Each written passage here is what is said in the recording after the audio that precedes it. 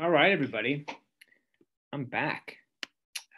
Jim Douceur here with Business 146. Hey, I apologize in advance. This week's been a little bit of a mess. Here's what I'm going to do. We're going to get through this week. I'm going to fire Sheryl Sandberg, the ex-COO of Facebook.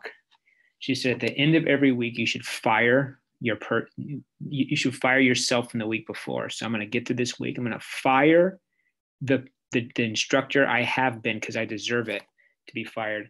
But we're gonna power through this week to these slides for chapter 2, and then on Friday I will put up a quiz for you, and you can do that over the weekend.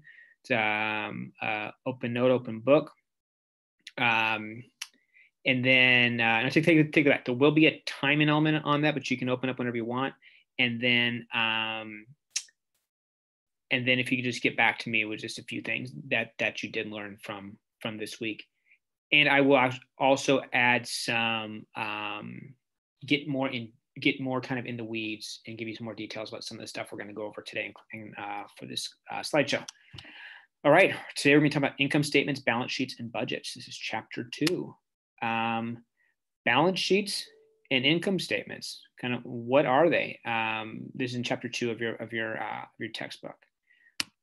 First of all, let's go into balance sheets. Balance sheets, that's basically just a financial statement that describes a person's financial position at any given time.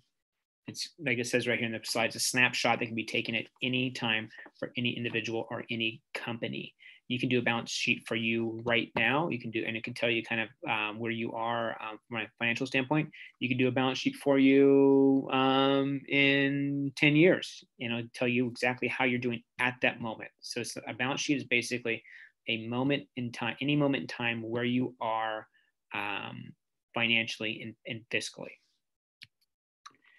Whereas an income statement that basically measures financial performance over a given period of time.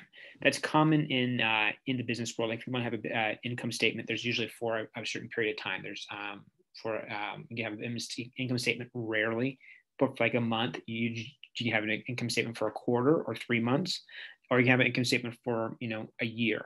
And that's basically kind of gives you more details about the financial performance over a given period of time. So balance sheet is just a snapshot of where somebody is at that moment in time. Income statement basically summarizes a specific period of time. The components of a balance sheet. There's 3 main components of a balance sheet. There's your assets, your liabilities, and then your net worth. And I'll give you some examples this weekend that you can just watch next week to figure out the balance sheet and all these 3 components. Let's get into assets. What exactly are assets? Assets are things that you own, what you own. It could be cash, that can be checking, savings, CDs, money markets. It could be a lot more things. These are just mainly the liquid assets that you would have. Remember, we talked about liquidity in the last class, which liquidity is something that you can turn into cash. You can turn into cash pretty quick. What are your liabilities? Liabilities are debt. That's what you owe. So assets, what you own. Liabilities, what you owe. So own versus owe. So your liabilities are your debt. Is what you owe, and there's can be broken down into different categories. Long-term, which is mortgage, student loans, auto loans, basically anything for the most part has a fixed payment for fixed terms. Meaning, if you have a car loan where you pay $320 a month for 60 months, or if you have a mortgage where you pay $2,300 a month for 30 months. Or a student loan where you pay whatever that is for a certain period of time. So that's a long-term liability or long-term debt. Current, basically anything that is current is generally considered anything that is under a year. Utilities, rent, insurance, credit cards, etc. So long-term is debt. Long-term debt is generally more than a year. Current is less than a year, because you can do a lot. You can make changes with your liabilities, the current liabilities, by how you pay them off. Your net worth, that's easy. It's basically the difference between your assets and liabilities. You subtract your liabilities from your assets and you get your net worth. here are some more about the types of assets that I kind of touched upon briefly. Your liquid assets, those are assets that can be converted into cash.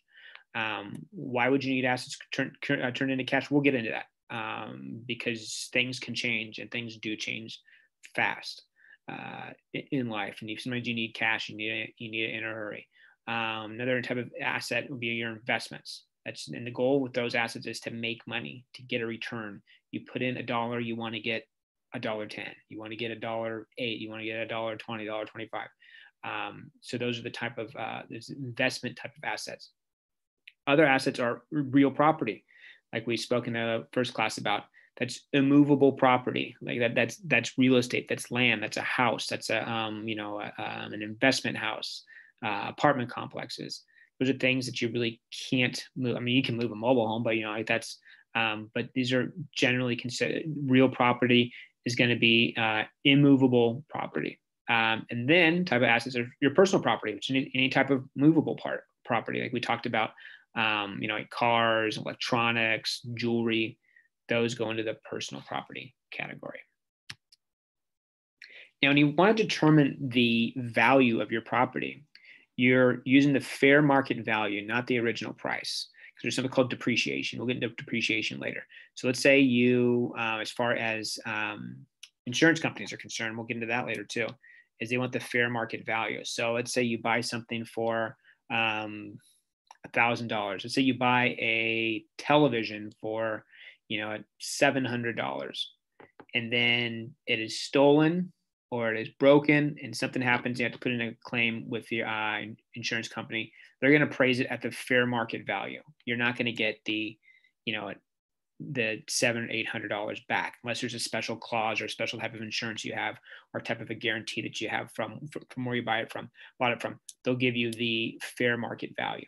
So if you bought something for $700 or $800, a couple years later, that thing is worth $500, you'll get $500, not the original retail price. So always keep that in mind. Here's the balance sheet formula. Your total assets is equal to your total liabilities plus your net worth. Or your net worth is equal to your total assets minus total liabilities. This is a simple algebraic equation. You can do it this way, or like you take this net worth, you put on this side of the zero, and you take your total assets on that side of the zero, and you subtract the two. And I'll give you some examples later over the weekend. And so basically, net worth is the same as equity. When you have more than you owe, when your assets are more than your liabilities, it's basically what your net worth is. If there's one word I want you to know for this class, it's insolvency. That means that you owe more than you're worth. Your liabilities outweigh your assets. You're insolvent. So if you hear somebody say, instead of saying I'm broke, it's nice. It's better to say I'm insolvent, or you can't afford lunch today because your checking account balance is zero. You don't have any money in your savings. Say, hey, I can't get Taco Bell. I'm temporarily insolvent. It sounds a lot better than saying you're broke. How do you calculate a balance sheet? And we'll get into that. I'll show some examples for you after the slide in the next couple of days. One, you list all your assets as a fair market value. Then you list all your current and long-term liabilities, and then you calculate your net worth. You're not going to have to do this for an exam or anything like that. You're not going to have any homework on it, but it's good to know how to calculate these things. Income statement. That basically shows what you earned and how you spent your money over a period of time. Solvency ratio. This is a good one. I'll give you some examples of solvency ratios. That's when you take your total net worth and you put that's the numerator on top, and then on the denominator below, you put your total assets. That just basically shows how much cushion, how much safety you have to protect against insolvency. With that, you're going to want that positive. The lower the number, the greater the probability that you can't pay off that debt. We will also get into in credit later your capitalization or your utilization rate. That's a big one for when you're looking with credit cards. The magic number with credit cards and utilization rate is 30%, meaning you should never or try not to exceed 30% of your credit card limits. So if you have a credit card that has $1,000 limit, try to keep that under $300. So if you keep that under $300, that looks better for your to the credit agencies. And we'll get into the credit agencies and credit scores and all that kind of stuff a little bit later, but this all ties into it. So there's your solvency ratio. You want that number high, not low. Liquidity ratio. This is a good one. I'll show you examples of that in a further video.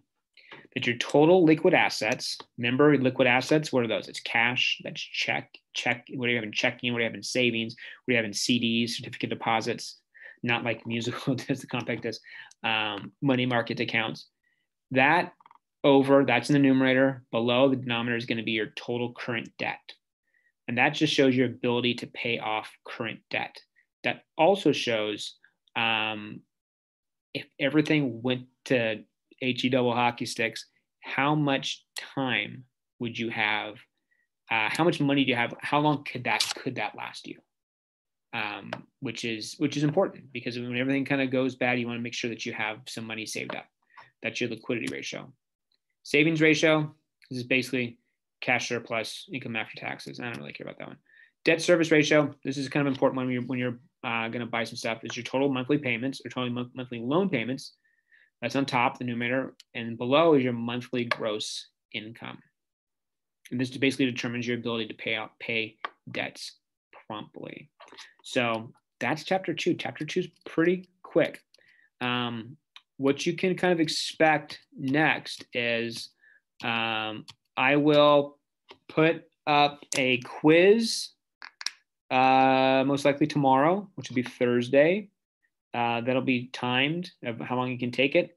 And then I'll put up some examples over the weekend of balance sheets, how to calculate that, some liquidity ratios, how you can kind of calculate that kind of stuff. And then I will put in the assignments, just write me 1 or 2 sentences of stuff that you learned this week or stuff that you want to learn more about. And normally I'll have some videos to accompany this as well. And so that's basically that. That's a really quick chapter 1, really quick. Our chapter 1 was longer. Chapter 2 is pretty quick. This class ideally is for this lesson here is more of a hands-on lesson. And I will get that stuff to you later in this week. So any questions, feel free to contact me at jdusserre@citruscollege.edu or at Dusserre, DUSSERRE @chapman.edu. And I've been in contact with some of you by email, by phone. Keep the calls, keep the emails coming. I know there's some challenges here technologically.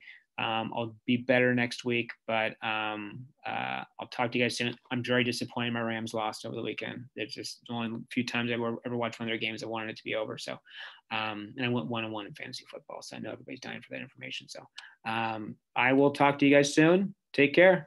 Scram.